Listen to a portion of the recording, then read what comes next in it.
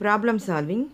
The tangent at any point of a circle is perpendicular to the radius through the points of contact.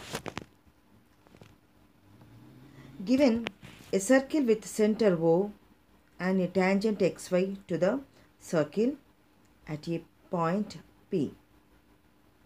To prove OP is perpendicular to xy.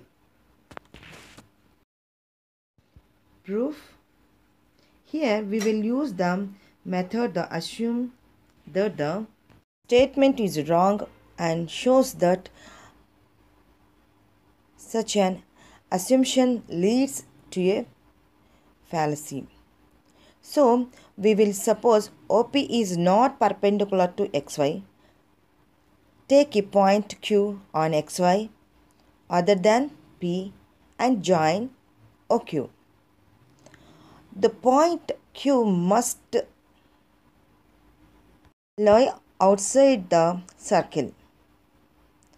That is, Q lines inside the circle.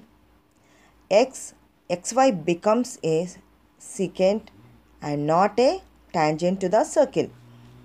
Therefore, OQ is longer than the radius OP of the circle.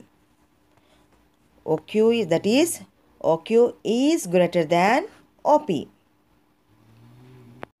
This must happen for all points on the line XY. It is therefore true that OP is the shortest of all the distance of the point O to the points of XY. So, our assumption that OP is not perpendicular to XY is false. Therefore, OP is perpendicular to XY.